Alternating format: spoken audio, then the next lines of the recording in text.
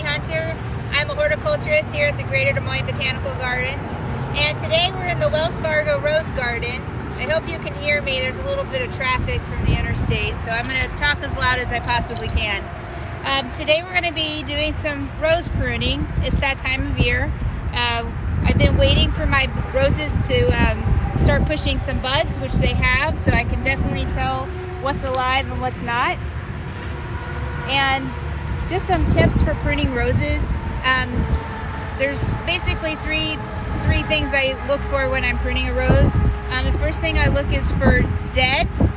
Then I look for diseased canes. And then I look for things that are smaller than a pencil in width. Really skinny growth. That's not really going to do much for me. So those are the three basic things I'm looking for. Also cross branches, anything that's rubbing or going in towards the middle of the rose. So when you're looking at a rose, you want it to have kind of almost like a vase shape. So kind of. All right. So now that I got it uncovered, I'm going to. A little bit louder. Yep. Now that I got it uncovered, I'm going to get my pruners ready. I use Felco pruners. Bypass pruners are best. Don't use those anvil pruners. Those are the ones that kind of just pinch it. That's going to crush your rose, and that's not good. For each rose when I'm pruning, I use just a little alcohol.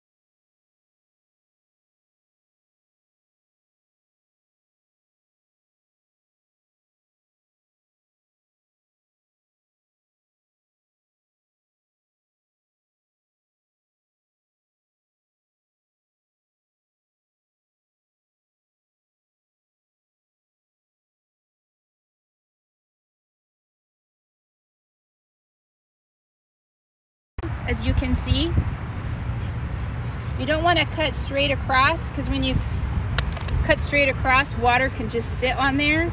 You don't want that. So we always cut at an angle. So you want an angle kind of like that.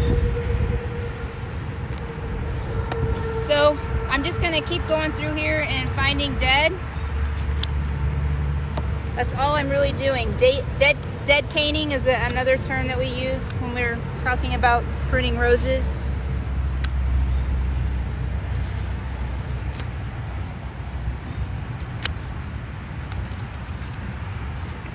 And once I get all the dead off, I'm going to kind of look at my rose and look at the buds to see which buds I want to cut. I'm going to choose this guy right here. He's one of the first ones that broke, but if he starts to grow, he's going to grow in. So that's not really going to help my vase shape. I want this guy because he's going to grow this way. So I'm just going to come down here and cut right above that bud right there. Okay? Right here, it's got a bunch of different ones on here, but that's kind of thin growth, so I may actually go down a little bit further on my branch. Bigger, thicker bud to break.